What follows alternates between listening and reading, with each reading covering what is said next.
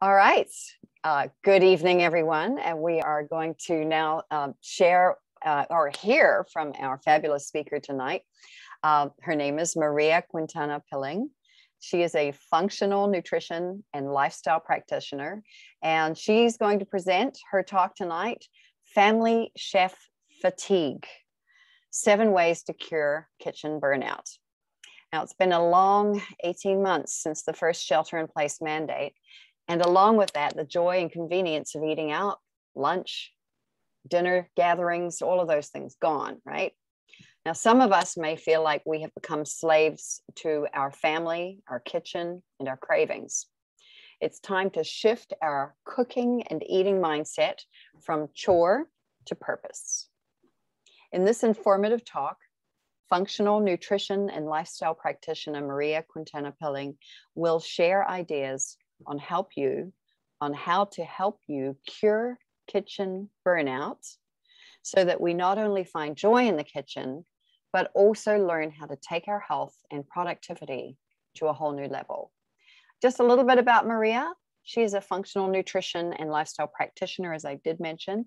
She's a certified nutrition consultant, a natural chef, and founder of urbanspicenutrition.com. Maria is committed to helping women who want to improve their gut health and hormone balance with real food. Please take it away, Maria. Thank you, Andrea. Hello, everyone. Can you believe that it's been over 1.5 years since the first shelter-in-place mandate came out, and we are facing winter? And so COVID is going to be with us a little bit longer. So our routines are a little bit out of whack, and they're going to stay like that for longer. And so your family chef role will continue to be a prominent role for you. So I'm not sure about you guys, but when the first shelter-in-place mandate came out, I had these big plans that I was going to take this extra time I had now to make homemade sourdough bread and try all these cool new recipes. And now I haven't ever tried to make sourdough bread. It's still on my to-do list. And sometimes I am stuck trying to think of what to make. So can I get a show of hands of anyone dealing with that? Yeah. So who wants some creative, sneaky ways to put something healthy together in a quick amount of time? All right. Well, I'm going to share with you some ideas, and I'm going to share my screen here.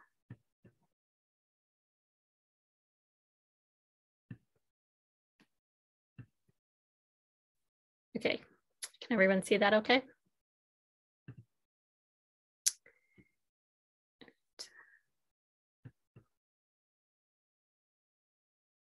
Okay, so family chef fatigue, 7 ways to cure kitchen burnout.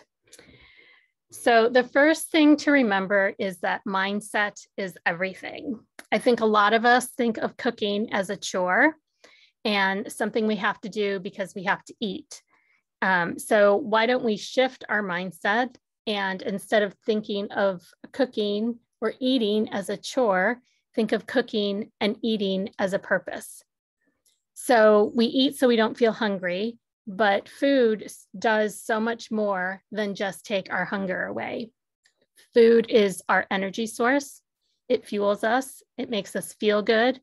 It helps us be productive. It lets our body work in harmony.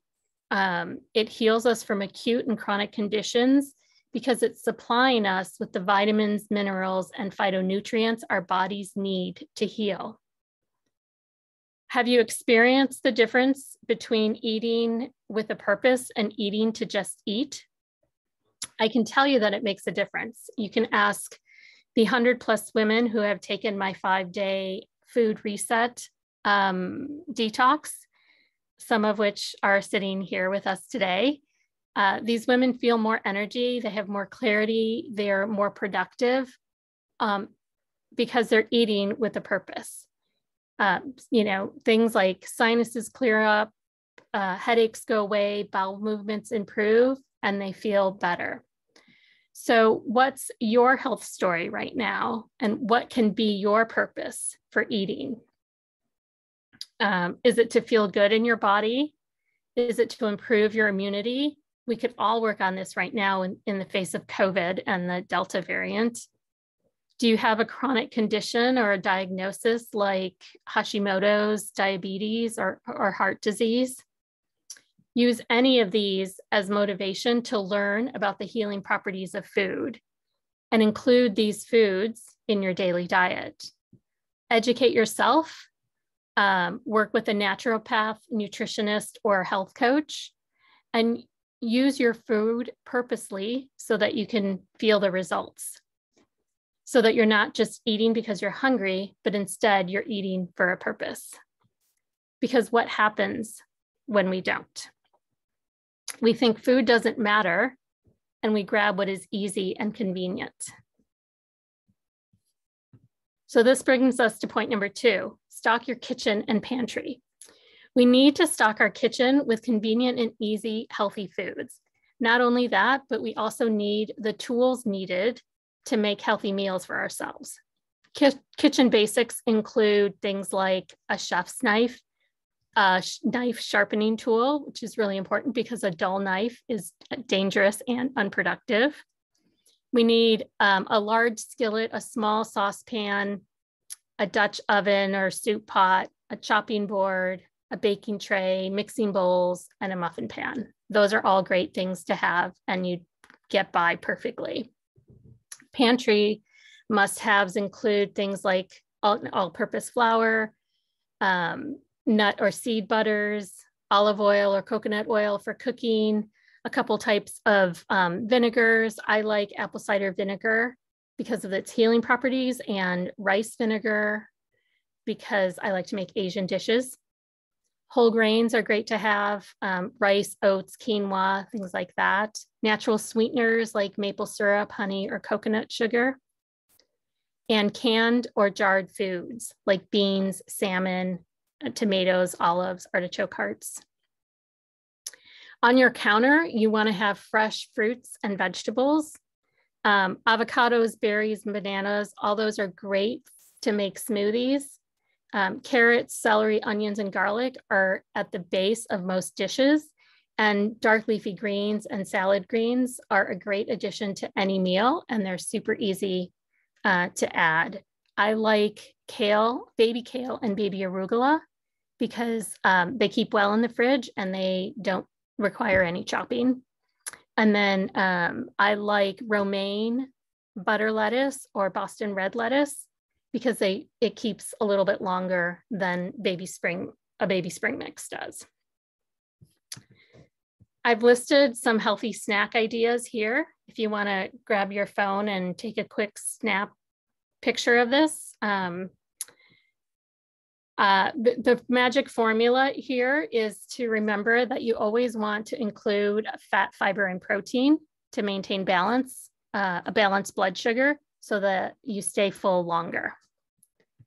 Okay, number 3 is to plan your week. This is so key. Let me ask, would you launch a new product or service, write a book or blog post without a plan and expect it to be easy? No, you wouldn't. And so you shouldn't expect your home chef gig to be easy without planning your week of meals.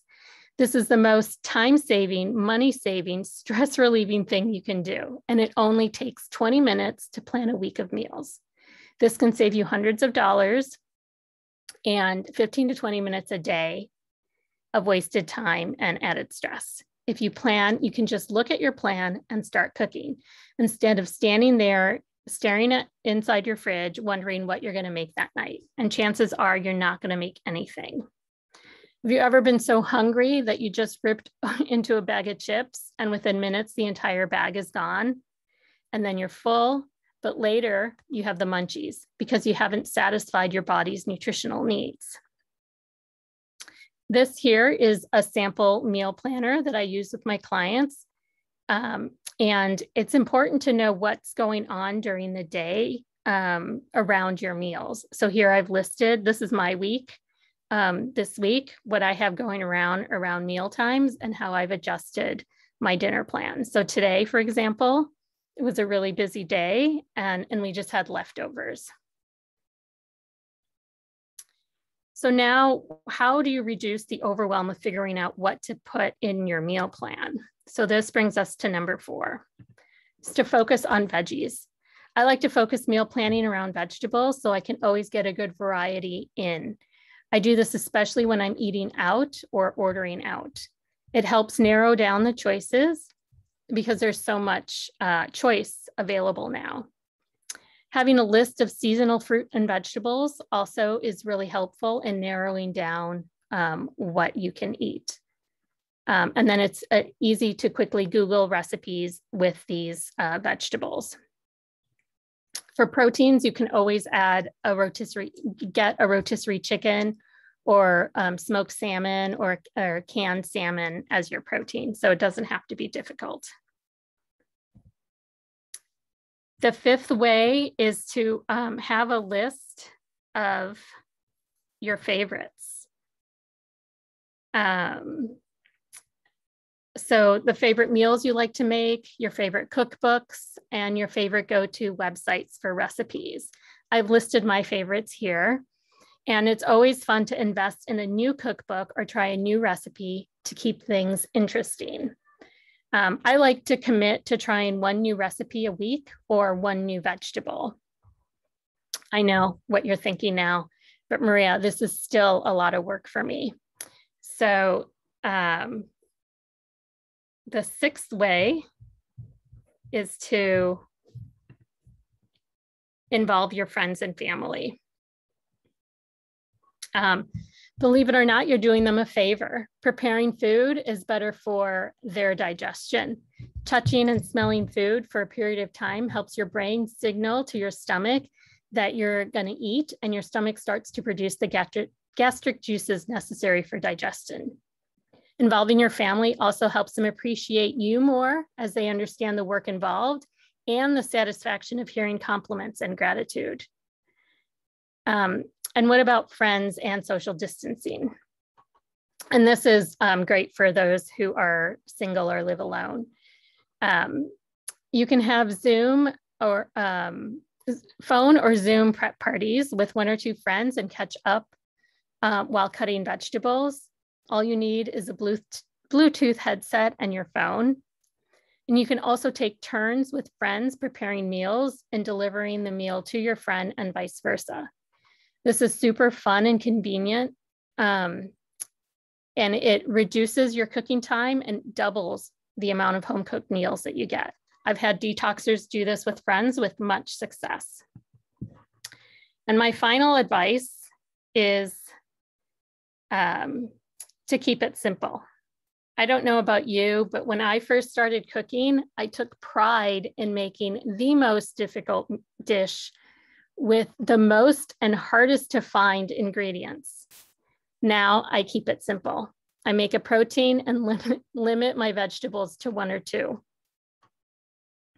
Here are a couple examples on how to keep it simple. 1 pan or 1 sheet meals are wonderful. I love using a baking tray, lining it with parchment, throwing a veggie like broccoli, tomatoes or sweet potatoes, adding olive oil, salt and pepper, and maybe a spice or 2, and just mixing it up, and then putting chicken or fish on top. And then I just stick it in the oven for 30 or 40 minutes at 400, and dinner is done. At the end, I can pull the parchment off, and there's very minimal cleaning needed. Slow cookers and Instapots are great because you can make large batches and freeze a dinner for later. And then stir fries are quick and easy. Here's a one skillet meal with 4 ingredients. This salmon with shredded cabbage is delicious and super simple. And you can also make a canned food spread. You can have dolmas, hummus or chickpeas, olives, and a bed of mixed greens or arugula with olive oil and apple cider vinegar. And lastly, Buddha bowls are wonderful because, again, these are things you can pull out of your pantry or your fridge or counter and just chop up a couple vegetables and throw it together. As long as you have a grain, you don't really need a grain, but a grain is helpful sometimes to have as the base of your Buddha bowl. So if you want more ideas like this, I am teaching a virtual cooking class with Three Trees Wellness on Tuesdays from 6 to 9. The offerings vary every week. So there's a different offering for the first week, second week, and third week, and fourth week of the month. And then I'm also offering my Set Up Your Thriving Kitchen private program for 20% off. It's a 3-hour one-on-one session where we clean up your kitchen and pantry. So email me if you're interested in that. So tell me or share with us, what's your favorite go-to meal? I know we've already talked about it, but if you'd share it in the chat, we can all benefit from it.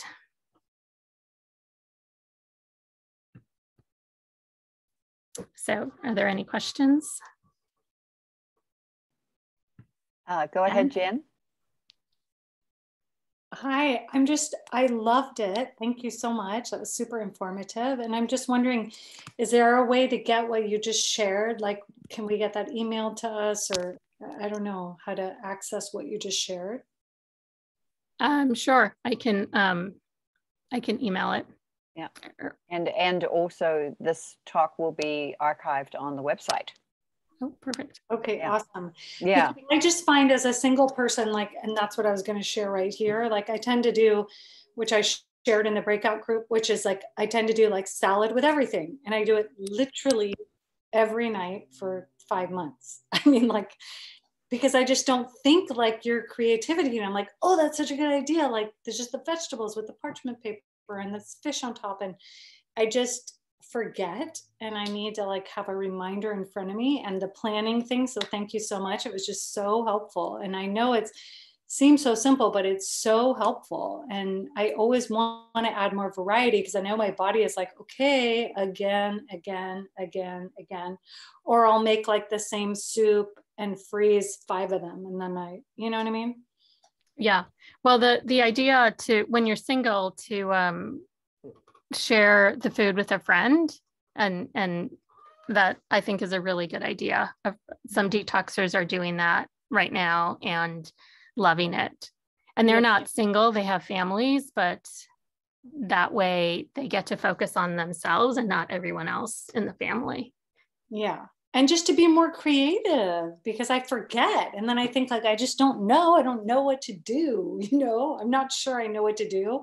But I think with your ideas, it feels so simple. Like I could do that. I can do it. So I just want to grab the info if it's possible. Thank you. Mm-hmm. And then Pam, and then Claire. I really loved your chore to purpose. It reminded me of doing that. And I know that when I did a few detoxes a few years ago, like just that shift of cleaning out the kitchen and changing everything back to how I used to eat and the ruts that I had gotten into, and altering that made a huge difference. And then somehow, and maybe the last 3 months, I just sort of like tanked on all that, not in terms of how I'm eating, but it got incredibly boring rather than inspiring. So I really loved your ideas and the idea I got from Andrea in our breakout. And so just adding anything new seems exciting again. So that's awesome. Thank you so much. I loved your talk. Thanks. Thank you. I agree that I noticed my food has got a lot more, my cooking has got a lot more kissable over the years. But I'm wondering, I know it's because I've got a lot, I've got less time and I'm less interested in food than I used to be. But also, don't you think it's a reflection on the way that food is a lot cleaner over the last few years? Yeah, it certainly could be, but for sure for me, it was I just thought that's what cooking was. Like it had to be complicated. Yeah, I agree. Because I just pulled these out here, these 3 files here. And this is how I keep my recipes. Like one is desserts, main courses, I call it, you would call it entrees. And this one's starters and vegetables. And like I've had these for 30 years. Right? And like I noticed, like in the last 10 years, I have like one of these for each recipe. And I pull these out so then they can keep cleaning up and wipe them out. Like I've hardly added to them for the last 10 years, you know. Yeah, and when you look at them, they're definitely dated. Yeah, dated. Yeah. But you know, now that I'm thinking about it, I think you're right. I think the whole clean food movement has made like really simplistic eating more trendy. Looking at this is green goddess dip, and this is from Williams Sonoma. Okay, so this is saying, so it's got all so it's starting off good. It's got all the herbs and what have you in, and then there we go. Then it starts to go wrong. Quarter a cup of mayo, quarter a cup of sour cream. Sounds so that would delicious. be readdressed now, wouldn't it? It would be yogurt, etc. to update it. Yeah. Well, you know, I think that fats have really gotten a bad rap forever since the beginning of time. And, you know, as long as those are quality, what was it? Mayonnaise and... Mayo and sour cream. Yeah, I mean, I think if they're organic and high quality, I don't have a problem with that. Yeah. Christine, go ahead. Well, this is more of a share. I feel really lucky. I loved what you shared because it's the way I cook. And my mother passed away this May at 95. And this is what my mother did. And so from the time I got out of college, when I would cook for myself, I'd go to the store and I'd buy a piece of fish and I'd get some vegetables, or I'd buy a pork chop, or I'd buy a steak, or whatever it was that I was cooking. I'd have some kind of protein. I'd get a chicken breast and I'd get some mixed spices that I could put on it, and I'd grill it. And I would pan grill it, or I'd bake it in the oven. And then I'd cook my vegetables. And everyone always said, how do you stay so thin? You eat a normal amount. And I was like, yeah, because I'm eating like healthy food. I'm eating normal things, and I'm not snacking, and I'm not, filling up on things that I don't need to be eating. And I think that as I've gotten older, it's gotten a little bit harder. And I find myself doing what my mom always did, which is I always have a little bit of cheese and crackers before dinner, which I shouldn't do. I do a little bit of it. I try and not, but it's sort of my treat. And, I buy good quality cheese. I don't get crappy stuff, and I eat all organic for the most part. And I have for a long, long time. And I would encourage those of you that do have to cook for yourself, that it's so easy when you're at the store to buy. If you really want a yummy pork chop, get a pork chop, get a good grill pan. You can sprinkle some spices. Penzeys, which is an online spice store, which comes from Milwaukee, which is where I hail from, has great mixed spices. It's a great way to easily do things. Somebody had posted about the Trader Joe's tikka masala. I mean, these are such great ways to create meals quickly, and you can cook those for yourself. And if you're like, my thing that I posted was lamb burgers. If you get half a pound of lamb or 3/4, make an extra. I make it with this amazing yogurt and avocado dip that, or sauce that goes on top, that my kids call these heaven burgers. It's got mint, garlic, and avocado and yogurt. And I could eat this stuff with a spoon. And so I have a little extra left over, and I would have a burger later, and everybody in the family is fighting over the leftovers. So easy things, and don't get into your head. Maria shares such good tips. This is not difficult to do. And once you get in the habit and you've done it for a month or so, it's going to be practice. Susanna, go ahead. Maria, I'm curious, what do you think of Salad Master? Salad Master is the cookware. The cookware with, you don't use oil? Yeah, yeah. I Do you don't think know it's why. kind of like a fad, or do you think it's nutritionally sound, or do you have an opinion?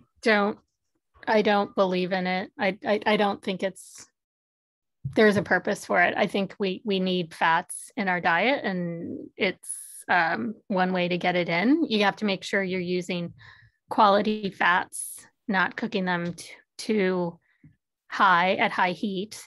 But fat is definitely a vital macronutrient that people, like I said, it gets a bad rap. Yeah, with salad, I have Salad Master, and it's titanium and surgical steel cookware.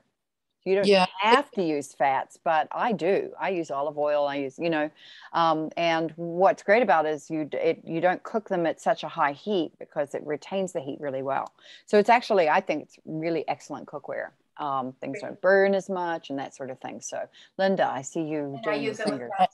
And I would like to add that the cooking surface is that's the key with Salad Master, besides the low temperature, is that the titanium coated is non-toxic as opposed to Teflon, which is poisonous, and aluminum, et cetera, et cetera. So they're high quality cooking utensils that really do contribute to health. It's not about being fat free. Yeah, exactly. I am 100%. Yeah. I saw somebody else raising their hand. That was me. I was just chiming in. Oh, chiming in on that. Same thing. Yeah. But, to be honest, this is Maria's share is about, curing kitchen burnout in different ways. I mean, Thank you, Maria. That was so helpful. I look forward to seeing it again so I can do some of those wonderful things you suggested. Thank you so much. You're welcome. Yeah, that was lovely. Is there any other questions? Lori, just unmute yourself, honey.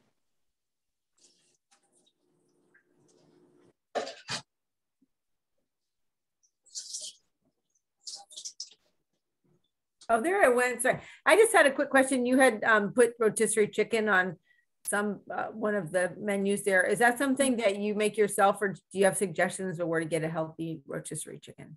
Oh, yes. I'm glad you asked that. I get my rotisserie chicken from either the Good Earth or Whole Foods. And you do need to read the ingredients of the rotisserie chicken, because I know there's a little market here in Fairfax that has rotisserie chicken. And when we first moved here, I just got it. And then I read the ingredients, and it had yellow number, whatever. Yeah. And I was like, why is that necessary on a rotisserie chicken? So yeah, I'd be just careful. All you need is salt and pepper for a chicken. Yeah, thank you. Cause I could eat a chicken for several days. So yeah, I think that's great. Super easy way to get your protein in, and then you can just make a salad or, roast some vegetables. Thank you. My teenager actually did something. She was doing, I guess, a course at high school. This was during the pandemic. And I guess she stumbled upon this recipe for red onions that you would, you basically turn them into pickled onions. And I was if you guys tried that, it was so good. And so she created, it was with apple cider vinegar and, just thinly sliced the red onions. So the thing is, you want to pour boiling water over the onions. I guess it softens the onions before you put them into the apple cider vinegar, and there's some spice. There's recipes online, but I have kept it going. She's off at college now, and I have kept that going. Oh. And I will have those pickled onions on my egg sandwich. If I do an egg sandwich with gluten-free bread and tons of avocado on it and a fried egg, and these pickled red onions will go into the mix there as well.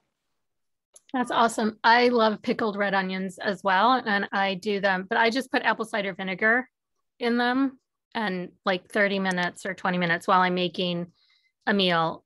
Usually tacos is what I make it with, and it goes nicely on tacos.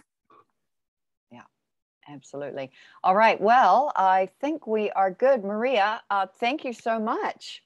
This was amazing. Thank you, Maria. Great. Great. Thank you.